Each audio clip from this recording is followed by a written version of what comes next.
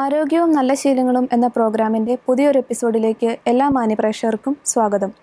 ഇന്നും നമ്മോടൊപ്പമുള്ളത് എ. ശിവസുബ്രഹ്മണ്യൻ സാറാണ്. സാറിനെ ഏറ്റവും സ്നേഹത്തോടെ സ്വാഗതം ചെയ്യുന്നു. സാർ, സ്വാഗതം. അനേകം കത്തുകൾ നമുക്ക് ഈ പ്രോഗ്രാമിലോട്ട് ലഭിക്കാറുണ്ട്. അതിൽ നിന്നൊരു കത്താണ് വായിക്കുന്നത്. കറുകുറ്റിയിൽ നിന്ന് ജോർജ് കുര്യൻ എഴുതിയ കത്താണ് ആദ്യം തന്നെ എ. ശിവസുബ്രഹ്മണ്യൻ സാറിന് ഹൃദയം നിറഞ്ഞ നന്ദി അറിയിക്കുന്നു. വരും തലമുറയ്ക്ക് ഒരു വലിയ മാറ്റമുണ്ടാക്കാൻ സാധിക്കുന്ന ഒരു തുടക്കമാകട്ടെ ഈ പുസ്തകം എന്ന് ആശംസിക്കുന്നു. അതുപോലെ തന്നെ സാറിനെ കോൺടാക്റ്റ് ചെയ്യാനുള്ള ഒരു മൊബൈൽ നമ്പർ കൂടി ഞങ്ങൾക്ക് തരണമെന്ന് അദ്ദേഹം ആവശ്യപ്പെട്ടിട്ടുണ്ട്. മൊബൈൽ നമ്പർ ഈ പ്രോഗ്രാമിൻ്റെ അവസാനം ഞങ്ങൾ തരുന്നതായിരിക്കും. തീർച്ചയായിട്ടും ആ നമ്പർ ഈ പ്രോഗ്രാം കഴിയുമ്പോൾ നമുക്ക് അതിനകത്ത് കൊടുക്കാം. സാർ, കഴിഞ്ഞ എപ്പിസോഡിൽ നമ്മൾ പറഞ്ഞു നിർത്തിയ ജീവിതശൈലി രോഗങ്ങൾ, എന്താണ് ഈ ജീവിതശൈലി രോഗങ്ങൾ? അതുപോലെ തന്നെ എങ്ങനെയാണ് ഈ ജീവിതശൈലി രോഗങ്ങൾ ഉണ്ടാകുന്നത്? അതിനെക്കുറിച്ചൊന്ന് പ്രേക്ഷകരെ ഒന്ന് അറിയിക്കും. പറയാം. നമ്മൾ അടുത്ത ചാപ്റ്ററിലോട്ട് കിടക്കുക. അത് കിടക്കുന്നതിന് മുമ്പ് കഴിഞ്ഞ 3ാമത്തെ ചാപ്റ്ററിൽ നമ്മൾ ഈ വിജയൻ്റെ അച്ഛന് പ്രമേഹവും പ്രഷറും ഒക്കെ പിടികൂടി. അദ്ദേഹം വറുത്തവും പൊരിച്ചതുമായ ധാരാളം ആഹാരങ്ങൾ ഇതിനോടൊപ്പം കഴിച്ചു, അദ്ദേഹം ലഹരി പദാർത്ഥങ്ങളോടൊപ്പം. അപ്പോൾ ഡോക്ടർ പറയുകയുണ്ടായി, മുതിർന്നവർക്ക് ഇത്തരം അസുഖങ്ങൾ വന്നു കഴിഞ്ഞാൽ മുതിർന്നവർ നല്ല ചെറുപ്പക്കാർക്ക് പോലും അതൊരിക്കലും പൂർണ്ണമായിട്ട് ചികിത്സിച്ച് മാറ്റാൻ പറ്റുകയില്ല. എന്നാൽ കുഞ്ഞുങ്ങൾക്ക് ഇത് വരാതിരിക്കാനുള്ള നടപടിക്രമങ്ങൾ നമുക്ക് പറഞ്ഞു തരാൻ പറ്റും. ഇപ്പോൾ കുഞ്ഞുങ്ങൾ വളരെ ചെറിയ പ്രായത്തിൽ തന്നെ ഇത്തരം ജീവിതശൈലി രോഗങ്ങൾ ഭാവിയിൽ വരാതിരിക്കാനുള്ള എന്തൊക്കെ പ്രതിരോധ നടപടികൾ സ്വീകരിക്കണമെന്ന് വളരെ ലളിതമായിട്ട് ഈ ചാപ്റ്ററിൽ നമ്മൾ വിവരിച്ചു പോവുകയാണ്. അതാണ് ഈ ചാപ്റ്ററിലൂടെ ഞാൻ ആദ്യമായിട്ട് തുടങ്ങുന്നത്. സാർ, എന്താണ് പ്രമേഹം? അവയെക്കുറിച്ചൊന്ന് വിശദീകരിക്കാമോ? തീർച്ചയായിട്ടും. ഇന്ന് നമ്മൾ പതിവായിട്ട് കേൾക്കുന്ന കാര്യങ്ങളാണ്. നമുക്ക് മുതിർന്നവർ അല്ലെങ്കിൽ ചെറുപ്പക്കാർ തന്നെ പലരും ചായ കുടിക്കുമ്പോൾ എനിക്ക് വിത്തൗട്ട് മതി, അതുപോലെ സദ്യക്ക് പോകുമ്പോൾ എനിക്ക് അധികം മധുരം വേണ്ട, പായസം വേണ്ട എന്നൊക്കെ പറയാറുണ്ട്. എന്താണെന്ന് വിചാരിക്കുവാണെങ്കിൽ നമുക്ക് ഈ പ്രമേഹം എന്നുള്ള രോഗം പിടികൂടുമ്പോഴാണ് അവർ ഡയബറ്റീസ് എന്നുള്ള പ്രമേഹം എന്നുള്ള രോഗം വരുമ്പോഴാണ് അവർ ഇത് വേണ്ടാതെ വെക്കുന്നത്. ഇതെങ്ങനെ വരുന്നു എന്നുള്ളത് നമ്മൾ മനസ്സിലാക്കണം. ഇതിനോടൊപ്പം തന്നെയാണ് ഈ രക്തസമ്മർദ്ദവും സാധാരണ കാണാറുണ്ട്. അപ്പോൾ ഇത് സാധാരണ വരുന്നത് ഇത് കൂടുതലായിട്ട് നമ്മുടെ മാതൃകാഭാരത്തിൽ കൂടുതൽ സാധാരണ ശരീരഭാരമുള്ളവർക്കായിരിക്കും ഇത് വരുന്നത്. അതിൻ്റെ എക്സാമ്പിൾ പറഞ്ഞാൽ നമുക്ക് പിന്നെ വേറൊരു കാര്യം നോക്കേണ്ടത്, ഈ പ്രമേഹം, പ്രഷർ മുതലായ ജീവിതശൈലി രോഗങ്ങൾ വന്നു കഴിഞ്ഞാൽ അവർക്ക് അത് പൂർണ്ണമായിട്ടും ചികിത്സിച്ച് മാറ്റുവാൻ പറ്റത്തില്ല. അത് നമുക്ക് നിയന്ത്രിച്ച് നിർത്താനും ഭക്ഷണങ്ങൾ ക്രമീകരിച്ചുകൊണ്ടും നമ്മുടെ ബോഡി വെയിറ്റ് കുറച്ചുകൊണ്ടും ഒരുപാട് സങ്കീർണമായ പരിപാടികൾ, അത് നമുക്ക് ലൈഫ് ലോങ്ങാണ്. അത് ഈ പനിയും ജലദോഷവും പോലെ ഒരിക്കലും അത് മാറത്തില്ല. അപ്പോൾ അതിന്ന് പണ്ട് മുതിർന്നവർക്കാണ് വന്നിരുന്നെങ്കിൽ ഇന്ന് ചെറുപ്പക്കാർക്ക് വരുന്നത്. അതിൻ്റെ വരുന്നതിൻ്റെ മുഖ്യ കാരണം നമ്മുടെ ശരീരത്തിൽ പാങ്ക്രിയാസ് എന്ന് പറഞ്ഞൊരു ഗ്രന്ഥിയുണ്ട്. ആ ഗ്രന്ഥിയാണ് ഇൻസുലിൻ എന്നുള്ള ഹോർമോൺ ഉൽപ്പാദിപ്പിക്കുന്നത്. നമുക്കറിയാം, തലയിൽ ഒരു 5 പുസ്തകം വയ്ക്കുവാണെങ്കിൽ തലയിൽ 5 നമുക്ക് സുഖമായിട്ട് വെക്കാൻ പറ്റും. പക്ഷേ തലയിലൊരു 10, 40, 50 പുസ്തകങ്ങൾ വയ്ക്കുകയാണെങ്കിൽ തല ഒടിഞ്ഞു പോകും. അതുപോലെയാണ് പാങ്ക്രിയാസ് എന്നുള്ള ഗ്രന്ഥി. നമ്മൾ കഴിക്കുന്ന ആഹാര സാധനങ്ങളെ നമുക്ക് ആവശ്യമുള്ള എനർജി തരുന്ന ഗ്ലൂക്കോസ്, എല്ലാ ആഹാര സാധനങ്ങളും ഗ്ലൂക്കോസായിട്ട് മാറും. അതിനെ ഇൻസുലിൻ പ്രൊഡ്യൂസ് ചെയ്ത് ന്യൂട്രലൈസ് ചെയ്യുന്ന പാങ്ക്രിയാസ് എന്നുള്ള ഗ്രന്ഥിയാണ്. അപ്പം നമുക്കൊരു മാതൃകാ ഭാരം എല്ലാവർക്കും ലോകാരോഗ്യ സംഘടന ഇന്ന് നമ്മുടെ എല്ലാ ഇതിലുമൊക്കെ അറിയാം, സയൻറ്റിഫിക്കായിട്ട് അവർ പറയുന്നുണ്ട്. നമ്മുടെ മാതൃകാ ഭാരം അനുസരിച്ച് നമ്മുടെ ശരീരഭാരം നിലനിർത്തുവാണെങ്കിൽ നമുക്ക് തീർച്ചയായിട്ടും നമ്മുടെ പാങ്ക്രിയാസിൻ്റെ വർക്കൊക്കെ നോർമലായിട്ട് പോകും. അതുപോലെ തന്നെ നമ്മൾ സമീകൃത ആഹാരം കഴിക്കുന്നു, അതുപോലെ തന്നെ അതിനകത്ത് ആവശ്യമുള്ള സാധനങ്ങൾ അതിൻ്റെ അളവും പ്രാവശ്യമൊക്കെ കൃത്യമായിട്ട് കഴിക്കുന്നു, മാതൃകാഭാരം നിലനിർത്തുന്നു. അങ്ങനെ ചെയ്യുമ്പോൾ നമുക്ക് ഒരിക്കലും നമ്മുടെ ശരീരത്തിൻ്റെ അവയവങ്ങൾക്ക് ഓവർ വർക്ക് വരുന്നില്ല, ഈവൻ പാങ്ക്രിയാസിന് പോലും. എന്നാൽ നമ്മൾ ധാരാളം മധുരപലഹാരങ്ങൾ, വറുത്തത്, പൊരിച്ചത്, കോള പോലുള്ള ആഹാര സാധനങ്ങൾ ഒക്കെ കൂടുതലായിട്ട് കഴിക്കുമ്പോൾ, അതുപോലെ ടിവിയുടെയും കമ്പ്യൂട്ടറുടെയൊക്കെ മുമ്പിലും പിള്ളേരിങ്ങനെ ഇരിക്കുകയും ചെയ്യുമ്പോൾ, കളികളിലൊന്നും ഏർപ്പെടാതിരിക്കുമ്പോൾ ഇത് കൊഴുപ്പായിട്ട് നമ്മുടെ ശരീരത്തിൽ അടിഞ്ഞുകൂടുക. അപ്പോൾ ആവശ്യത്തിലധികം നമ്മൾ ആഹാരം കഴിക്കുമ്പോൾ നമ്മുടെ അവയവങ്ങൾക്കെല്ലാം വർക്ക് ലോഡ് കൊടുക്കുന്നു. പ്രത്യേകിച്ച് പാങ്ക്രിയാസിനാണ് ഇത് ഷുഗർ ന്യൂട്രലൈസ് ചെയ്യേണ്ടതിൻ്റെ, ഇൻസുലിൻ പ്രൊഡ്യൂസ് ചെയ്യേണ്ട അതിൻ്റെ ഏറ്റവും മുഖ്യമായ ജോലി പാങ്ക്രിയാസിന്. അപ്പോൾ പാങ്ക്രിയാസിന് ഓവർലോഡ് കൊടുക്കുമ്പോഴാണ് ഇത് വരുന്നത്. അപ്പോൾ ചെറുപ്പക്കാരിലുള്ള ഒരു കാര്യം എന്ന് പറഞ്ഞാൽ, നമുക്ക് ചെറിയ പ്രായത്തിൽ നമുക്ക് നല്ല പ്രൊഡക്ഷൻ ആയിരിക്കും പാങ്ക്രിയാസിന്. പക്ഷേ നമ്മളത് കൂടുതലായിട്ട് അതിനെ ദുരുപയോഗം ചെയ്യും. നമുക്ക് അതിൻ്റെ കാര്യങ്ങളുമൊക്കെ വളരെ ലളിതമായിട്ട് നമ്മൾ പറഞ്ഞു വരുന്നുണ്ട്. കാരണം ഒരാൾക്ക് എത്ര ഭക്ഷണം കഴിക്കാം, എത്ര പ്രായത്തിനനുസരിച്ച് എത്ര വെയിറ്റ് വേണം, ഉയരം അനുസരിച്ച് എത്ര ഇങ്ങനെ പല കാര്യങ്ങളും നമുക്ക് മനസ്സിലാക്കി കഴിഞ്ഞാൽ കുട്ടികൾക്ക് അത് എളുപ്പം അത് ക്യാച്ച് ചെയ്യാൻ പറ്റും. അങ്ങനെ അവർക്കത് ജീവിതത്തിൽ പകർത്താൻ പറ്റും. സാർ, അതുപോലെ തന്നെ മൈദ ഇപ്പം നമ്മുടെ സ്ഥിരം ഒരു ഭക്ഷണമായി മാറിയിട്ടുണ്ട്. അപ്പോൾ പല പഠനങ്ങളും ഇന്ന് തെളിയിച്ചിട്ടുണ്ട് ഈ മൈദ എത്രത്തോളമാണ് നമ്മുടെ ശരീരത്ത് ദോഷവശങ്ങൾ ഉണ്ടാക്കുന്നതെന്ന്. അപ്പോൾ അതേപ്പറ്റി സാർ ഒന്ന് വിശദീകരിക്കാമോ? മൈദയിൽ അലോക്സാൻ എന്ന് പറഞ്ഞൊരു കെമിക്കലുണ്ട്. അത് നമ്മൾ ഇതിനകത്ത് 8ാമത്തെ ചാപ്റ്ററിൽ വളരെ വിശദമായിട്ട് പറയുന്നുണ്ട്.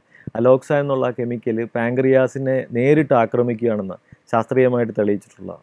അപ്പോൾ ഈ മൈദ പ്രോഡക്ട്സിനകത്ത് അതുകൂടാതെ 5 വൈറ്റ്സ് എന്ന് പറയും, 5 വൈറ്റ് ആയിട്ടുള്ള കാര്യങ്ങൾ നമുക്ക് വേണ്ട, ശരീരത്തിന് നമുക്ക് ഭക്ഷണത്തിൽ വേണ്ട. ഒന്ന് മൈദ, പിന്നെ ഒന്ന് വെളുത്ത അരി, പിന്നെ പാല്, പഞ്ചസാര, ഉപ്പ്. ഈ 5 ഇത് റിഫൈൻഡ് ആയിട്ടുള്ള, ഇതിൽ നിന്ന് നമുക്ക് പോഷകമായിട്ടൊന്നുമില്ല. ഇതിനകത്തെല്ലാം നമ്മുടെ ശരീരത്തിന് ടേസ്റ്റ് വർദ്ധിപ്പിക്കാനും മാത്രമേ നമുക്ക് ഉപകരിക്കത്തുള്ളൂ. കൂടുതൽ കുറേ എനർജി കിട്ടും, കലോറി കിട്ടും എന്നുള്ള അതിനെക്കുറിച്ചൊക്കെ ഞാൻ വരുന്നുണ്ട്. ഇപ്പോൾ താങ്കൾ ചോദിച്ചപ്പോൾ പറയുന്നെന്നുള്ളൂ. അപ്പോൾ ഈ മൈദയിൽ ശരിക്കും പോഷകങ്ങളൊന്നും തന്നെ ഇല്ല, കുറേ എനർജി മാത്രമേ ഉള്ളൂ. അതുകൊണ്ട് വയറ് നിറയുന്നേ ഉള്ളൂ, പക്ഷേ അത് ദഹിക്കാനും ടൈം എടുക്കും. അതിനകത്ത് ഈ ഒരു കെമിക്കലുണ്ട് ഈ ടേസ്റ്റിന് വേണ്ടി, അലോക്സാൻ എന്നുള്ള ആ കെമിക്കൽ നമ്മളെ നേരിട്ട് നമ്മുടെ പാങ്ക്രിയാസിനെ ആക്രമിച്ച് ഭാവിയിൽ പ്രമേഹ സാധ്യത വളരെയധികം വർദ്ധിപ്പിക്കുക. അതുകൊണ്ടാണ് ഈ മൈദ കൊണ്ടുള്ള സാധനങ്ങൾ വർജിക്കണം അല്ലെങ്കിൽ കുറയ്ക്കണം എന്ന് നമ്മൾ കുട്ടികളോട് പറയും. സാർ, ജീവിതശൈലി രോഗങ്ങളുടെ കാര്യം നമ്മൾ പറഞ്ഞു. അപ്പോൾ അതിനോടൊപ്പം തന്നെ ഉയർന്നു വരുന്നൊരു ചോദ്യമാണ് എങ്ങനെ ഭക്ഷണശീലത്തിലൂടെ, ഭക്ഷണം ക്രമീകരിക്കുന്നതിലൂടെ നമുക്ക് ഈ ജീവിതശൈലി രോഗങ്ങൾ തടയാമെന്നുള്ളത്. അപ്പോൾ അതിനെപ്പറ്റി ഒന്ന് പറയാമോ? തീർച്ചയായിട്ടും. നമുക്കറിയാം 90% അസുഖങ്ങളും വരുന്നത് നമ്മുടെ തെറ്റായ ഭക്ഷണശീലങ്ങളിലൂടെയാണ് എന്നാണ് ലോകാരോഗ്യ സംഘടന തന്നെ രേഖപ്പെടുത്തിയിട്ടുണ്ട്. അപ്പം നമ്മൾ ഓരോ രാജ്യത്തിന് അനുയോജ്യമായ തരത്തിൽ ഭക്ഷണങ്ങൾ എങ്ങനെ വേണമെന്നും അതിന് എത്ര അളവിലും പ്രാവശ്യത്തിലും എന്തൊക്കെ കഴിക്കണമെന്നും ഒക്കെ നമുക്കിപ്പം ഇൻ്റർനെറ്റിൽ പോയാൽ നമുക്ക് അതിൻ്റെ രൂപരേഖ ലഭിക്കാറുണ്ട്. നമുക്കറിയാം ഫുഡ് പിരമിഡ് എന്താണ് പറയുന്നത്. ഫുഡ് പിരമിഡാണ് നമുക്ക് എങ്ങനെ വേണം നമ്മൾ ഭക്ഷണം കഴിക്കണം എന്നുള്ളതിന് ലോകാരോഗ്യ സംഘടന തന്നെ ഓരോ രാജ്യങ്ങൾക്കായിട്ട് ഡെവലപ്പ് ചെയ്തിട്ടുണ്ട്. നമ്മളിന്നിവിടെ അവതരിപ്പിക്കുന്ന ഇപ്പം ഈ പുസ്തകത്തിൽ നമ്മൾ അവതരിപ്പിച്ച ഇങ്ങനെ ഒരു ഫുഡ് പിരമിഡാണ് നമ്മൾ കാണിച്ചിരിക്കുന്നത്. ഇതിനകത്ത് നമുക്കറിയാം ഈ ഒരു ഫുഡ് പിരമിഡിൽ നമ്മളൊരു 40-45% ഈ ചോറ്, ചപ്പാത്തി, അതുപോലെ പുട്ട്, ഇത്തരം കാര്യങ്ങൾ, വീറ്റ് ബ്രെഡ്, എല്ലാം ഗോതമ്പ് കൊണ്ടുള്ള ആവിയിൽ വേവിച്ച നാടൻ പലഹാരങ്ങൾ, ഇതാണ് ഈ കാർബോഹൈഡ്രേറ്റ്സ് എന്ന് പറയുന്നത്. ഇത് നമുക്കൊരു വയറ് നിറയാൻ നമുക്കൊരു 40-45-50% വരെ ഇത് കഴിച്ചേ പറ്റൂ. അതിനോടൊപ്പം നമ്മളൊരു 20-25% പച്ചക്കറിയും പഴവർഗ്ഗങ്ങളും മസ്റ്റായിട്ട് നമ്മൾ കഴിക്കാൻ ശ്രമിക്കണം. മാത്രമല്ല അതിനോടൊപ്പം തന്നെ ഒരു 10-12% മുട്ട, മത്സ്യം, മാംസം ഏത് വേണം, കടലയോ ചെറുപയറോ, പ്രോട്ടീൻസ്, ഇത് വൈറ്റമിൻസും മിനറൽസുമാണ് വരുന്നത്. 5-6% നമുക്ക് പാലും ഉൽപ്പന്നങ്ങളും. അങ്ങനെ വരുമ്പോൾ നമുക്കൊരു സമീകൃത ആഹാരമായിട്ട് വരും. അതുപോലെ തന്നെ ഇതിനകത്ത് വളരെ കുറച്ച് വല്ലപ്പോഴും എന്ന് മാത്രമാണ് നമ്മൾ സജസ്റ്റ് ചെയ്യുന്നത്. അതാണ് ഈ മധുരം, അതുപോലെ തന്നെ കൊഴുപ്പ്, എണ്ണകൾ, ഇതുകൊണ്ടുള്ള എല്ലാം, എണ്ണ, കൊഴുപ്പ്, മധുരം മുതലായവയെല്ലാം തന്നെ വളരെ കുറച്ച് വല്ലപ്പോഴുമാണ് നമ്മൾ കഴിക്കേണ്ടത്. ഈ ഒരു പിരമിഡ് സ്റ്റൈലിൽ നമ്മൾ പോകുമ്പം നമ്മളിതൊക്കെ ദഹിക്കുന്ന രീതിയിലാണ് നമുക്ക് അവർ രേഖപ്പെടുത്തി തരുന്നത്. ഇത് എന്തുകൊണ്ടാണെന്നുള്ളത് നമ്മൾ വരുന്ന ചാപ്റ്ററുകളിൽ നമ്മൾ പറയാറുണ്ട്. ശരിക്കും ഇങ്ങനെ വേണം ഭക്ഷണം കഴിക്കാൻ. ഇപ്പോൾ കാർബോഹൈഡ്രേറ്റ്സ് എന്ന് പറഞ്ഞ നമ്മുടെ നാടൻ പലഹാരങ്ങൾ, ചോറ്, ചപ്പാത്തിയൊക്കെ 45%, 20-25% പച്ചക്കറി, പഴവർഗ്ഗം, ഇത് വൈറ്റമിൻസും മിനറൽസും ധാരാളം കിട്ടും. പിന്നെ 12%, 10-12-15 വരെ മുട്ട, മത്സ്യം, മാംസം, ചെറുപയർ, കടല, ഏതെങ്കിലും നമുക്ക് പ്രോട്ടീൻസ്, നമുക്ക് ആവശ്യമുള്ള പ്രോട്ടീൻസ്, അത് ഇത്രയും ശതമാനത്തിൽ കഴിച്ചാൽ മതി. അതുപോലെ തന്നെ പാലും ഉൽപ്പന്നങ്ങളും 5-8% വരെ, വളരെ കുറച്ച് വല്ലപ്പോഴും എണ്ണയും മധുരവും കൊഴുപ്പും ഒക്കെ അത്തരം ആഹാരങ്ങൾ കഴിക്കുകയാണെങ്കിൽ നമ്മുടെ ഉള്ളിലോട്ട് സമീകൃത ആഹാരം തന്നെ പോകും. അപ്പോൾ നമ്മുടെ ബോഡി വെയ്റ്റ് ഏകദേശം നമുക്ക് ഇത് ചെയ്യാൻ പറ്റും, ക്ലിപ്തമായിട്ട് കൊണ്ടുപോകാൻ പറ്റും, മാതൃകാഭാരം കീപ്പ് ചെയ്യാൻ പറ്റും. അതാണ് നമ്മൾ അങ്ങനെ ആയിരിക്കണം നമ്മുടെ ഭക്ഷണശീലം. ഇത് കൊച്ചിലേ തന്നെ നമ്മൾ ബ്രേക്ക്ഫാസ്റ്റ് ആണെങ്കിലും ലഞ്ച് ആണെങ്കിലും ഡിന്നർ ആണെങ്കിലും കഴിക്കുമ്പോൾ ഈ ഒരു രീതിയിലായിരിക്കണം നമ്മുടെ ഭക്ഷണം ക്രമീകരിക്കേണ്ടത്. സാർ, അതുപോലെ തന്നെ ഈ 4ാം പാഠഭാഗം അത് മെയിനായിട്ട് ഈ പ്രൈമറി തലത്തിലുള്ള കുട്ടികളെ ഉദ്ദേശിച്ച് തയ്യാറാക്കിയതാണല്ലോ. അപ്പോൾ അവരെ എങ്ങനെയാണ് ഈ മദ്യം, പുകയില ഉൽപ്പന്നങ്ങൾ തുടങ്ങിയവയുടെ ദൂഷ്യവശങ്ങൾ മനസ്സിലാക്കാൻ സാധിക്കുക? പറയാം. നമ്മൾ 2ാം പാഠത്തിലും 3ാം പാഠത്തിലും ഒക്കെ കഥകളുടെ രൂപത്തിലാണ് അതിനകത്ത് ഈ മദ്യപാനികളുടെ അല്ലെങ്കിൽ ലഹരി ഉപയോഗിക്കുന്നവരുടെയൊക്കെ സാമൂഹ്യ വശങ്ങളും സാമ്പത്തിക പ്രശ്നങ്ങളും ഒക്കെ നമ്മൾ പറഞ്ഞു. അതുപോലെ തന്നെ അസുഖങ്ങൾ വരുന്നതുമൊക്കെ നമ്മൾ പറഞ്ഞു. കുറച്ചുകൂടെ ഈ അടുത്ത 4ാം ക്ലാസ്സിലുള്ള കുട്ടികളെ കൂടെ ആ രീതിയിൽ ഉദ്ദേശിച്ചാണ് നമ്മൾ തയ്യാറാക്കിയത്. അപ്പോൾ അവർക്ക് കുറച്ചുകൂടെ ഇതിൻ്റെ ഡീറ്റെയിൽ ആയിട്ട് പറഞ്ഞാണ് ഇതിൽ പോയിരിക്കുന്നത്. നമുക്കറിയാം ഏത് ലഹരി പദാർത്ഥം ഉപയോഗിച്ച് തുടങ്ങിയാലും അതിൻ്റെ അടിമയാകാനാണ് നമുക്ക് ചാൻസ്. അത് നമ്മളെ പെട്ടെന്ന് കീഴ്പ്പെടുത്തുക. അതുപോലെ നമ്മുടെ ശരീരത്തിലെ ഓരോ അവയവങ്ങളെ അവ പതുക്കെ നശിപ്പിക്കുക, പതുക്കെ കേടുവരുത്താൻ തുടങ്ങുക. ഹാർട്ട്, കിഡ്നി, ആമാശയം, തലച്ചോറ്, ഇവിടെയൊക്കെ ഈ ലഹരിയുടെ നിരന്തര ഉപയോഗം പതുക്കെ അതിനെ കേടുവരുത്തുക. അതുപോലെ തന്നെ ഇത് എല്ലാ ചികിത്സയിലൂടെ ഇത്തരം സ്ഥിരമായിട്ട് ഉപയോഗിക്കുമ്പോൾ അത് ശരീരഭാഗം കേടായത് നമുക്ക് മാറ്റിയെടുക്കാൻ സാധിക്കുകയില്ല. അപ്പോൾ അതിന് പിന്നെ ജീവിതത്തിൽ അതുമൂലം ഒരുപാട് പ്രശ്നങ്ങളുണ്ട്. നമുക്ക് നന്നായിട്ട് ചിന്തിക്കുവാനോ ധനം സമ്പാദിക്കുവാനോ ക്രിയാത്മകമായ പരിപാടികളിൽ ഏർപ്പെടാനോ വിദ്യാഭ്യാസം ചെയ്യാനോ ഒന്നും നമുക്ക് തോന്നത്തില്ല. ഇതിനു വേണ്ടി നമ്മൾ ജീവിക്കുന്നതായിട്ട് തോന്നും. അപ്പം തീർച്ചയായിട്ടും ഈ ലഹരി പദാർത്ഥത്തിൻ്റെ ഉപയോഗം തുടങ്ങിക്കഴിഞ്ഞാൽ നമ്മുടെ എല്ലാ രീതിയിലുമുള്ള പ്രശ്നങ്ങൾ ആരംഭിക്കുകയാണ്. അവർ കുടുംബത്തിൽ നിന്നുമൊക്കെ അകന്ന് ജീവിക്കും. അതുപോലെ സമൂഹത്തിലെ ഈ കുറ്റകൃത്യങ്ങളിൽ ഏർപ്പെടാനുമൊക്കെ ഇത്തരം ഈ ലഹരി പദാർത്ഥ വിധേയത്വം കൂടുതലായിട്ട് അങ്ങനെയാണ് നമ്മുടെ ചുറ്റിനും കണ്ടുവരുന്നത്. അപ്പോൾ കുട്ടികൾ അതൊക്കെ മനസ്സിലാക്കണം. ഇത് തുടങ്ങിക്കഴിഞ്ഞാൽ ശരീരത്തിലെ ഓരോ അവയവങ്ങളെയും ബാധിക്കുന്നു. അതുപോലെ തന്നെ സാമൂഹ്യപരമായിട്ട് നമ്മൾ ഒറ്റപ്പെടുന്നു, സാമ്പത്തികമായിട്ട് നമ്മൾ ഒരുപാട് ലൂസ് ചെയ്യുന്നുണ്ട്. അതുപോലെ അങ്ങനെയുള്ളവരുടെ വീടുകളിൽ ഒരുപാട് പട്ടിണിയും ഐശ്വര്യമില്ലായ്മയും നടമാടുമ്പോൾ ഇതില്ലാത്തവരുടെ വീടുകളിൽ നല്ല രീതിയിൽ ജീവിക്കുന്നു. അപ്പോൾ തീർച്ചയായിട്ടും കുട്ടികൾ ഇത് മനസ്സിലാക്കിക്കൊണ്ട് ഇങ്ങനെ ചെയ്യുന്നത് ഇതിനെതിരെ പ്രതിജ്ഞ എടുക്കണം. 4ാം പാഠത്തിൽ അതാണ് നമ്മൾ ഉദ്ദേശിക്കുന്നത്. കൂടാതെ ഇതിനെക്കുറിച്ച് ചിന്തിക്കുകയും ചെറിയ രീതിയിൽ അവരിതിനെക്കുറിച്ച് മനസ്സിലാക്കിക്കൊണ്ട് അവരുടെ ചുറ്റിനും ഇത്തരം മുതിർന്നവർ ഇത്തരം പ്രവർത്തനങ്ങളിൽ ഏർപ്പെടുന്നുണ്ടെങ്കിൽ അവരെ കൂടെ മനസാന്തരപ്പെടുത്താനും ഈ ഒരു ചാപ്റ്ററിലൂടെയാണ് അവരെ പ്രേരിപ്പിക്കുകയാണ് നമ്മൾ ചെയ്യുന്നത്. സാർ, അതോടൊപ്പം തന്നെ ഈ 5ാം പാഠഭാഗത്ത് ഒരു ബഹുനില കെട്ടിടത്തിൻ്റെ ഒരു ഫിഗർ സാർ കാണിച്ചിട്ടുണ്ട്. അതെന്താണ് സാർ ഉദ്ദേശിക്കുന്നത്? നമ്മളൊരു ബിൽഡിങ് കാണുമ്പം നമുക്കറിയാം അത് ഒരുപാട് നിലകളുള്ള ഹൈ റൈസ് ബിൽഡിംഗ് ആയിരിക്കും. അതിന് ഏറ്റവും കൂടുതൽ ആദ്യം ചെയ്യുന്നത് അതിന് നല്ലൊരു അടിത്തറ ഉണ്ടാക്കും. കുറേ ബിൽഡിങ്ങിൻ്റെ പൊക്കത്തിൻ്റെ അത്രയും തന്നെ ഏകദേശം നിങ്ങളൊരു സിവിൽ എഞ്ചിനീയറിംഗ് പഠിക്കുന്ന വിദ്യാർത്ഥി എന്നുള്ള നിലയിൽ നിങ്ങൾക്ക് കൂടുതൽ മനസ്സിലാക്കാൻ സാധിക്കും. വളരെ ആഴത്തിലുള്ളൊരു അടിത്തറയായിരിക്കും ഉണ്ടാക്കുന്നത്. അങ്ങനെ അടിത്തറ ഉണ്ടാക്കുമ്പോഴാണ് അതിനെ ഭൂകമ്പത്തിൽ നിന്നും അതുപോലെ തന്നെ പ്രകൃതിക്ഷോഭത്തിൽ നിന്നുമൊക്കെ അതിന് എത്ര വർഷങ്ങൾ കഴിഞ്ഞാലും അതിനെ പിടിച്ചു നിൽക്കാൻ പറ്റത്തുള്ളൂ. അതുപോലെ തന്നെയാണ് നമ്മുടെ ആരോഗ്യവും. നമ്മൾ വളരെ ഒരുമാതിരി ചെറുപ്പവും പ്രായവുമായി വരുമ്പോൾ നല്ല ആരോഗ്യം സംരക്ഷിക്കണമെങ്കിൽ വളരെ ചെറിയ പ്രായത്തിൽ തന്നെ നമ്മൾ നല്ലൊരു അടിത്തറ ഉണ്ടാക്കണം.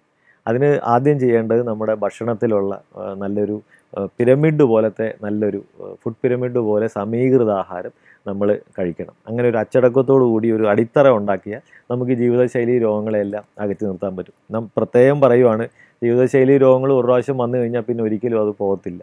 അപ്പോൾ വന്നവർ ഒരുപാട് ഈ മധുരം റിസ്ട്രിക്റ്റ് ചെയ്യും. അതുപോലെ കൂടുതൽ മരുന്നുകൾ കഴിക്കേണ്ടി വരും, ഫുഡ് റിസ്ട്രിക്റ്റ് ചെയ്യും. ഇതൊക്കെ അവർ റിസ്ട്രിക്ഷൻസ് വരുമ്പം ഇതൊന്നും ഇല്ലാത്തവർ വളരെ സുഖമായിട്ട് കഴിക്കും. അപ്പോൾ നമുക്കത് വലിയ വേദനാജനകമാണ് ചെറുപ്പക്കാരെ സംബന്ധിച്ചോളം. അപ്പോൾ അങ്ങനെ വരാതിരിക്കാൻ നമ്മൾ മസ്റ്റായിട്ടും ചെയ്യേണ്ടത് നല്ലൊരു അടിത്തറ ഉണ്ടാക്കണം. നല്ലൊരു അടിത്തറ എന്ന് പറഞ്ഞു കഴിഞ്ഞാൽ നമുക്ക് ഫുഡ് പിരമിഡാണ് നമ്മുടെ മുമ്പിലുള്ളത്. ഈ ചോറ് ചപ്പാത്തി ഇത്തരം കാര്യങ്ങൾ പകുതിയോളവും, പച്ചക്കറി പഴവർഗ്ഗവും പിന്നെ ഒരു 25%, 10-12% മുട്ട മത്സ്യം മാംസം പ്രോട്ടീൻസും, അതുപോലെ തന്നെ കാൽസ്യം ഇതിനുള്ള പാലും പാലുൽപ്പന്നങ്ങളും 5-6%. ഇത് കുഞ്ഞുങ്ങൾ വളരെ ചെറുപ്പത്തിൽ തന്നെ ഇങ്ങനെ ഒരു അവബോധം ഉണ്ടാക്കിയാൽ അവർക്കത് നന്നായിട്ട് യൂട്ടിലൈസ് ചെയ്യാൻ പറ്റും. അതുപോലെ വറുത്തതും പൊരിച്ചതും മധുരവും എന്നും ചെറുപ്രായത്തിൽ തൊട്ട് വളരെ കുറച്ച് വല്ലപ്പോഴും കഴിക്കുക. അങ്ങനെ അതേസമയം അടിത്തറ മാറിയെന്ന് വെച്ച് നമ്മൾ ഈ പിരമിഡിൻ്റെ സ്ഥാനം ഇരിക്കുന്നതിൻ്റെ ചില കാര്യങ്ങൾക്ക് പകരം നമ്മൾ സബ്സ്റ്റിറ്റ്യൂട്ട് ചെയ്താൽ, ഇപ്പോൾ നമ്മൾ അടിത്തറ ബലപ്പെടുത്താതെ ഉണ്ടാക്കുകയാണെങ്കിൽ അത് താഴെ പോകുമെന്ന് പറയുന്ന പോലെ നമ്മൾ ഈ പിരമിഡിൽ ഇങ്ങനെ പറഞ്ഞിരിക്കുന്നതിന് പകരം കൂടുതലായിട്ട് ഇത്തരം കാര്യങ്ങൾ കൂടുതൽ ഉപയോഗിക്കുമ്പോൾ ഇതിങ്ങോട്ടൊക്കെ വരുമ്പോൾ കോളം മാറാൻ നേരത്ത് അത് ഒരുപാട് പ്രത്യാഘാതങ്ങളുണ്ടാകും. അത് നമ്മൾ കുറച്ചുകൂടെ അടുത്ത ചാപ്റ്റേഴ്സിലാണ് അതിനെക്കുറിച്ച് കൂടുതലായിട്ട് പറയുന്നത്. അപ്പോൾ ഇപ്പോൾ സാധാരണ കുഞ്ഞുങ്ങൾ ഇത് വേണം അവലംബിക്കാൻ. വറുത്തതും പൊരിച്ചതും മധുരവും കുറച്ച് കഴിക്കണം. അത് കൂടുതൽ കഴിച്ചു കഴിഞ്ഞാൽ നമ്മുടെ നല്ലൊരു അടിത്തറയല്ല. അടിത്തറ ഉണ്ടാക്കേണ്ടതാണ് കുട്ടികളുടെ പ്രായത്തിലുള്ള അവരുടെ അവിടെ കടമയും കർത്തവ്യവും. അപ്പോൾ അവർ നല്ല രീതിയിൽ ഈ പിരമിഡ് പോലെ ഭക്ഷണം കഴിക്കുക. അതാണ് നമ്മൾ അവരോട് പറയുന്നത്. എന്നാൽ ഇതിന് വിപരീതമായിട്ട് കൂടുതൽ കഴിച്ച് ജീവിതശൈലി രോഗങ്ങൾ ചെറുപ്രായത്തിൽ വന്നാൽ ഒരുപാട് സങ്കീർണതകളുണ്ടാകും. ഒരുപാട് ഭക്ഷണങ്ങൾ റിസ്ട്രിക്ഷൻ വരും. അപ്പോൾ അതൊക്കെ അവർക്ക് ഒഴിവാക്കാൻ സാധിക്കും. അപ്പോൾ ഇതേ പാഠഭാഗത്ത് തന്നെ നമ്മൾ ഉപയോഗിക്കേണ്ട ഭക്ഷണ പദാർത്ഥങ്ങൾ ഏതൊക്കെ, ഉപയോഗിക്കേണ്ടാത്തത് ഏതൊക്കെ, അങ്ങനെ സാറ് 2 ടേബിൾസ് ആയിട്ട് കൊടുത്തിട്ടുണ്ട്. അപ്പോൾ ഇതിനെപ്പറ്റി ഒന്ന് വിശദീകരിക്കാം. നമ്മൾ സാധാരണ ഉപയോഗിക്കുന്നവയും പകരം ഉപയോഗിക്കേണ്ടവയും അതിനിപ്പോൾ എക്സാമ്പിളുണ്ട്. പാല് നമുക്കറിയാം, ഇപ്പോൾ പാസ്റ്ററൈസ്ഡ് മിൽക്കാണ് നമുക്ക് വരുന്നത്. കൊഴുപ്പ് പാട നീക്കിയ പാലാണ് വരുന്നത്. അതുപോലെ തന്നെ പഞ്ചസാരയ്ക്ക് പകരം ശർക്കരയും പഴങ്ങളും, അത്രയും കുഴപ്പങ്ങളില്ല. പഞ്ചസാരയുടെ അത്രയും തന്നെ ശർക്കരയും ഇതിലും പഴങ്ങൾക്ക് വളരെ അതിനകത്തുള്ള ഈ ഇത് പറയും അത് ഇത്രത്തോളം കുഴപ്പകാരിയല്ല. അതുപോലെ സോഫ്റ്റ് ഡ്രിങ്ക്സിന് പകരം നമുക്ക് ലെമൺ ജ്യൂസ്, പഞ്ചസാര ചേർക്കാത്ത ഫ്രൂട്ട് ജ്യൂസ്, അതുപോലെ ഇളനീർ, അതുപോലെ തന്നെ പഴങ്ങളുടെ ജ്യൂസ്, ഇതൊക്കെ നമുക്ക് കഴിക്കുക. അത് നന്നായിരിക്കും. അതുപോലെ ഐസ്ക്രീം, ഡെസേർട്ട്, ഇതിന് പകരം കൊഴുപ്പില്ലാത്ത യോർഗട്ട്, ഫ്രൂട്ട് സലാഡ്, ഇതൊക്കെ നമുക്ക് വരുമ്പോൾ നമുക്ക് അതിനകത്ത് കൂടുതൽ കൊഴുപ്പ് വരുന്നില്ല. റെഡ് മീറ്റിന് പകരം തൊലി കളഞ്ഞ ചിക്കൻ. നമുക്കറിയാം റെഡ് മീറ്റ് വളരെ അപകടകാരിയാണെന്ന് ഇപ്പം ഒത്തിരി ശാസ്ത്രീയമായിട്ട് തെളിയുന്നുണ്ട്. അപ്പോൾ അതിൻ്റെ അളവും പ്രാവശ്യമൊക്കെ വളരെ കുറയ്ക്കുക, വർജിക്കുകയോ കുറയ്ക്കുകയോ ചെയ്യുക. അതിന് പകരം തൊലി കളഞ്ഞ ചിക്കൻ നമ്മൾ കഴിക്കാം. അതുപോലെ വറുത്തതും പൊരിച്ചതുമായ വിഭവങ്ങൾക്ക് പകരം ആവിയിൽ വേവിച്ചതും കറി വെച്ചതും ചുട്ടെടുത്തതുമായ വിഭവങ്ങൾ കഴിക്കാം. എണ്ണയുടെ ഉപയോഗമോ കുറയുന്ന അതുപോലെ നമ്മൾ സാധാരണ പൊറോട്ടയും പൂരിയൊക്കെയാണ് കഴിക്കുന്നത്. അതിന് പകരം ചപ്പാത്തി, ദോശ, ഇഡലി, പുട്ട്, ഉപ്പുമാവ്. കാരണം നമ്മൾ ആവിയിൽ വേവിക്കുമ്പം പൊറോട്ടയിലും പൂരിയിലുമൊക്കെ ഒരുപാട് എണ്ണയുണ്ട്. അപ്പോൾ നമുക്ക് ആവശ്യത്തിലധികം ഓയിൽ നമ്മുടെ ശരീരത്തിൽ വന്ന് അത് കൊഴുപ്പായിട്ട് തീരും. അത് നമ്മുടെ ശരീരത്തിന് നല്ലൊരു അടിത്തറയല്ല. നല്ല അടിത്തറ ഉണ്ടാക്കണമെങ്കിൽ നമ്മൾ ഇതിൽ പറഞ്ഞ പോലത്തെ കൂടുതലായിട്ട് നമ്മളൊന്നും പൂർണ്ണമായിട്ട് വർജിക്കുകയല്ല ഇതുകൊണ്ട് ഉദ്ദേശിക്കുന്നത്. ശരിക്കും റിസ്ട്രിക്റ്റ് ചെയ്യണം. കൊച്ചിലെ തന്നെ അതിൻ്റെ സങ്കീർണതകൾ മനസ്സിലാക്കിക്കൊണ്ട് നമ്മളെപ്പോഴും ആ രീതിയിൽ വേണം കഴിക്കേണ്ടത്. പിന്നെ വെള്ള റൊട്ടിക്ക് പകരം ഗോതമ്പ് റൊട്ടി. നമ്മളിന്ന് നോർമലായിട്ട് കടകളിലെല്ലാം മൈദ കൊണ്ട് ഉണ്ടാക്കിയ റൊട്ടിയായിരുന്നു. വീറ്റ് ബ്രെഡ് ഇപ്പോൾ മോഡേൺ ബ്രെഡുകാർ ഇറക്കും. എല്ലാ കമ്പനിക്കാരും വീറ്റ് ബ്രെഡുണ്ട്. ഫോറിനിലൊക്കെ വീറ്റ് ബ്രെഡ് ഒരുപാട് പോപ്പുലറാണ്. വീറ്റ് ബ്രെഡിലാണ് കൂടുതൽ അതിൻ്റെ പോഷകങ്ങളും വീറ്റ് ബ്രെഡ്. മൈദ കൊണ്ട് ഉണ്ടാക്കിയതിൽ ഒന്നുമില്ല, ടേസ്റ്റ് മാത്രമേ ഉള്ളൂ. അപ്പോൾ നമുക്ക് അതുകൊണ്ട് ഒരു ഗുണവും കിട്ടുന്നില്ല. വീറ്റ് ബ്രെഡിലാകുമ്പോൾ നമുക്ക് ആ കാർബോഹൈഡ്രേറ്റ്സും അതിൻ്റെ നമ്മൾ താഴെ പറയുന്ന ഈ ഒരു ഘടകം അതിനകത്താവുണ്ട്. നമ്മുടെ കൂടുതലായിട്ട് കഴിക്കുന്ന കാർബോഹൈഡ്രേറ്റ്സിൻ്റെ പൂർണ്ണ ഫലങ്ങൾ വീറ്റ് ബ്രെഡിൽ നിന്ന് നമുക്ക് ലഭിക്കാറുണ്ട്. അതുപോലെ നോൺ വെജ് സൂപ്പ്, അതിന് പകരം വെജിറ്റബിൾ സൂപ്പ്. കാരണം നമ്മൾക്കറിയാം നോൺ വെജ് അല്ലാതെ നമ്മൾ കഴിക്കാറുണ്ട്, പ്രോട്ടീൻസ് ആവശ്യത്തിന് നമ്മൾ കഴിക്കുന്നുണ്ട്. വീണ്ടും കൂടുതൽ കഴിക്കാതിരിക്കാനാണ് വെജിറ്റബിൾ സൂപ്പ് നമ്മൾ സജസ്റ്റ് ചെയ്യുന്നത്. അതുപോലെ നമ്മൾ വറുത്തെടുത്ത സ്നാക്സ്, അതിന് പകരം നട്ട്സ്, പഴങ്ങൾ, ഉണങ്ങിയ പഴങ്ങൾ, അതൊക്കെ നമ്മൾ കഴിക്കാം. വറുത്തെടുക്കുമ്പോൾ ഒരുപാട് അതിനകത്ത് ഇത് വരുന്നുണ്ട്, എണ്ണ ഉപയോഗിക്കുന്നുണ്ട്. അങ്ങനെ കുറേ കാര്യങ്ങൾ ഇതൊക്കെ നമുക്ക് തന്നെ റിസ്ട്രിക്റ്റ് ചെയ്യാൻ പറ്റും. അങ്ങനെ വരുമ്പോൾ നമുക്ക് ഇങ്ങനെ ഒരു ശീലം ഉണ്ടാക്കിയെടുക്കാൻ സാധിക്കും. ആണ് ഇതുകൊണ്ട് ഉദ്ദേശിക്കുന്നത്. സർ, ഈ ലഹരി പദാർത്ഥങ്ങൾ വരുത്തുന്ന അപകടങ്ങളെക്കുറിച്ച്, നമ്മുടെ ശരീരത്തിൽ എന്തൊക്കെ ദൂഷ്യഫലങ്ങളാണ് ഇവ തരുന്നതിനെക്കുറിച്ച് ഈ പാഠഭാഗത്ത് സാർ പറഞ്ഞിട്ടുണ്ട്. അതിനെക്കുറിച്ചൊന്ന് വിശദീകരിക്കാമോ? തീർച്ചയായിട്ടും. നമുക്കറിയാം, ഈ ലഹരി പദാർത്ഥങ്ങൾ ഉപയോഗിച്ച് കഴിഞ്ഞാൽ വളരെ സാമൂഹികപരമായി ഒറ്റപ്പെടും, സാമ്പത്തികമായിട്ട് നമുക്ക് നഷ്ടങ്ങളാണ്. അതുപോലെ തന്നെ ആരോഗ്യ പ്രശ്നങ്ങളുണ്ടാവും. ആരോഗ്യ പ്രശ്നങ്ങളാണ് ഏറ്റവും കൂടുതൽ നമ്മളെ. ആരോഗ്യം ഇല്ലെങ്കിൽ നമുക്ക് വേറെ ഒന്നും ചെയ്യാൻ പറ്റത്തില്ല. നമ്മുടെ ജീവിതത്തിൽ തന്നെ ഏറ്റവും വലിയ ഹെൽത്ത് തന്നെയാണ്. അപ്പോൾ അത് നമ്മൾ എവിടെയൊക്കെയാണ് ഓരോ അവയവങ്ങളെ എങ്ങനെ ബാധിക്കുന്നു എന്ന് നമ്മൾ ഇതിനകത്ത് പടങ്ങളോടുകൂടി, ചിത്രങ്ങളോടുകൂടി കൊടുത്തിട്ടുണ്ട്. അതിന് എക്സാമ്പിളായിട്ട് തലച്ചോറ്, ഓർമ്മക്കുറവ്, അതുപോലെ തന്നെ മസ്തിഷ്കാഘാതം വരാറുണ്ട്. അന്നനാളത്തിൽ അർബുദം വരും. ഹൃദയത്തിൽ അതിൻ്റെ കൂടിയ രക്തസമ്മർദ്ദം വരും. പക്ഷാഘാതം മുതലായവ ഉണ്ടാവും. അതുപോലെ തന്നെ ശ്വാസകോശത്തിൽ അസുഖങ്ങളുണ്ടാവും. അതുപോലെ കരൾ വീക്കം, അർബുദം ഉണ്ടാവും. അതുപോലെ തന്നെ ആമാശയത്തിൽ അർബുദം ഉണ്ടാവും. കുടലിലെ വ്രണം, അങ്ങനെ കുറേ അനുബന്ധ രോഗങ്ങൾ. വൃക്കയുടെ പ്രവർത്തനങ്ങളെ ബാധിക്കും. അത് ചിലപ്പോൾ നിലച്ചു പോവും. പാങ്ക്രിയാറ്റൈറ്റിസ് എന്ന് പറഞ്ഞൊരു അസുഖം ഉണ്ടാവും. അതുപോലെ മൂത്രസഞ്ചിയിൽ ഇൻഫെക്ഷൻ ഉണ്ടാവും. അതുപോലെ തന്നെ വേറെ രോഗങ്ങളൊക്കെ, അനുബന്ധ രോഗങ്ങളൊക്കെ ഇതിനോടനുബന്ധിച്ച്. അത് കുട്ടികളിൽ വളരെ ചെറിയ പ്രായത്തിലാകുമ്പോൾ അവർക്ക് ഇതൊക്കെ ശാസ്ത്രീയമായിട്ടും പടങ്ങളോടുകൂടി മനസ്സിലാക്കാം. അപ്പോൾ ഈ ലഹരികൾ ഉപയോഗിച്ച് തുടങ്ങിയാലുള്ള കുഴപ്പങ്ങൾ വളരെ ചെറുപ്പത്തിൽ തന്നെ ഓരോ അവയവങ്ങൾക്കും എങ്ങനെയൊക്കെ ബാധിക്കുന്നു എന്നുള്ളത് അവർക്ക് മനസ്സിലാക്കി കഴിഞ്ഞാൽ തീർച്ചയായിട്ടും അവർക്ക് അതിൽ നിന്ന് അത്തരം അറിവുകൾ അവർക്ക് ഇതിൽ നിന്ന് അടിമപ്പെടാതെ ഭാവിയിൽ പ്രയോജനപ്പെടുത്താൻ ഉപയോഗപ്പെടുമെന്നാണ് ഞാൻ കരുതുന്നത്. സാറ്, ലഹരി ഉപയോഗിക്കുമ്പോൾ ഒരു മനുഷ്യൻ്റെ ശരീരത്ത് അല്ലെങ്കിൽ മനസ്സിൽ ഉണ്ടാക്കുന്ന മാനസിക പ്രത്യാഘാതങ്ങൾ എന്തൊക്കെയാണ്? തീർച്ചയായിട്ടും പറയാം. നമുക്ക് ശാരീരികമായിട്ട് മാത്രമല്ല, മാനസികമായിട്ട് ഒരുപാട് പ്രത്യാഘാതങ്ങൾ ഈ ലഹരി പദാർത്ഥങ്ങൾ ഉപയോഗിക്കുമ്പോൾ വരാറുണ്ട്. ലഹരി പദാർത്ഥങ്ങൾ ഉപയോഗിക്കുമ്പോൾ മാനസിക തലത്തിൽ മാറ്റങ്ങൾ ഉണ്ടാകുന്നു. ഉത്കണ്ഠ, കോപം, ഭയം എന്നിവ അധികമാകുന്നു. വൈകാരിക പ്രകടനത്തിൻ്റെ അസ്ഥിരത, അതുപോലെ നിയന്ത്രണമില്ലായ്മ, പ്രവചനാതീത സ്വഭാവം എന്നിവ ഈ വ്യക്തികളിൽ സാധാരണ കാണാറുണ്ട്. വൈകാരിക തലത്തിലെ മാറ്റം പെരുമാറ്റത്തെ സ്വാധീനിക്കുകയും അസ്വാഭാവികമാക്കുകയും ചെയ്യും. അങ്ങനെ ഇവർക്കൊരു നോർമലായിട്ട് എന്താ പറയുക, നോർമലായിട്ട് ഇരിക്കാൻ എപ്പോഴും റെസ്റ്റ്ലെസ് ആയിരിക്കും. ഇവർക്കൊന്നിലും കൂടുതൽ കോപം ഉണ്ടാവും, ഉത്കണ്ഠ ഉണ്ടാവും, ഭയം ഉണ്ടാവും. അങ്ങനെ ഇതിൽ അടിമപ്പെടാൻ തുടങ്ങിക്കഴിയുമ്പോൾ ഇവരുടെ കാരിയറെയാണ് ബാധിക്കുന്നത്. ഇവർ ചെയ്യുന്ന ജോലികൾ കൂടുതലായിട്ട് ചെയ്യാൻ താല്പര്യം കാണത്തില്ല. അതുപോലെ തന്നെ പഠിക്കുവാണെങ്കിൽ ആ കാലഘട്ടത്തിൽ പഠിക്കാൻ തോന്നത്തില്ല. അതുപോലെ നമുക്ക് ചിന്തിക്കാൻ ഉള്ള കഴിവുകളെല്ലാം കുറയും. അപ്പോൾ ഇതിൻ്റെ ഈ ഒരു ഇതിൻ്റെ ആ ഒരു അഡിക്ഷൻ എന്നുള്ള ലഹരിയിലോട്ട് അങ്ങ് വീണു പോവുക. അങ്ങനെ മൊത്തത്തിൽ മാനസികമായിട്ടാണ് കൂടുതലായിട്ടും പെട്ടെന്ന് അതിൻ്റെ എഫക്റ്റ് ഉണ്ടാകുന്നത്. ഇതിൽ ശാരീരിക എഫക്റ്റ് ഉണ്ടാകുന്നതോടൊപ്പം മാനസിക എഫക്റ്റും ഉണ്ടാകുമ്പോൾ നമ്മുടെ മൊത്തത്തിലുള്ള ജീവിതത്തിൻ്റെ ഉയർച്ചയെ ഇത് ബാധിക്കുന്നുണ്ട്. അതാണ് ഏറ്റവും കൂടുതൽ കുട്ടികൾ മനസ്സിലാക്കേണ്ടത്. ഇത് ശാരീരികമായിട്ടോടൊപ്പം തന്നെ അതിലുപരി നമ്മുടെ മാനസികാവസ്ഥയും അതുപോലെ നമ്മുടെ ഭാവിയിൽ നമ്മുടെ കാരിയറിനെ, നമ്മുടെ ജോലിയെയും നമ്മുടെ പഠനത്തെ എല്ലാം ഇത് ബാധിക്കും. നമ്മളെ മൊത്തത്തിൽ കീഴ്പോട്ട് വലിക്കുന്ന ഒരു വലിയൊരു കാര്യമാണ് ഈ ഒരു ലഹരികളുടെ മാനസികമായിട്ടുള്ള പ്രത്യാഘാതങ്ങൾ. ഈ വിലയേറിയ സമയം അത്രയും ഞങ്ങളോടൊപ്പം ചിലവഴിച്ച സാറിന് ഞങ്ങളുടെ എല്ലാവരുടെയും പേരിൽ നന്ദി പറയുന്നു. സാർ നന്ദി. സാറിൻ്റെ നമ്പർ ഇതോടൊപ്പം തന്നെ ചേർക്കുന്നുണ്ട്. നിങ്ങളുടെ വിലയേറിയ അഭിപ്രായവും നിർദ്ദേശവും ഞങ്ങൾ എഴുതി അറിയിക്കേണ്ട വിലാസം